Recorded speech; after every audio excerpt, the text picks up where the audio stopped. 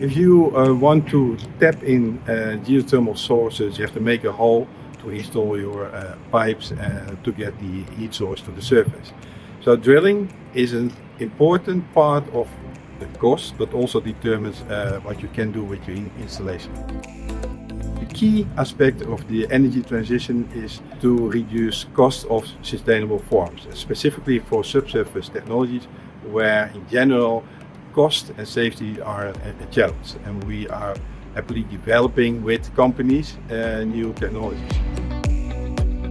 We are right here standing next to the 50 tons drill test facility of the Rijswijk Center of Sustainable Geoenergy. The technology that we are bringing to the market right now, in fact, is the directional steel shot drilling technology.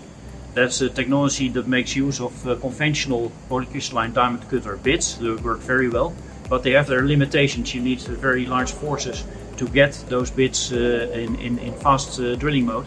Our system makes use of steel shot particles. We add them to the drilling mud enough to support with erosive action at the bit the hole-making process, and the combination of the two is a very powerful, fast rate of penetration technology. On top of that, we have invented a method by which we can make use of those steel shot particles in the drilling mud to be able to steer the bit.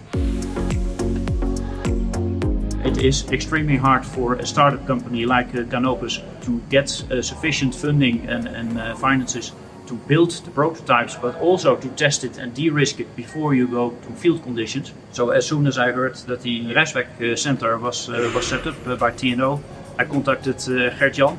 Obviously at that time TNO was looking for potential projects to use these facilities for, and that was a perfect match. Right now we have a European consortium project to test the technology in field conditions. We did that last year. Next is to build larger diameter drill bit and a drilling system. Because this is the first set of tools that we have, we will de-risk those tools, test them here as well, in which we call factory acceptance testing.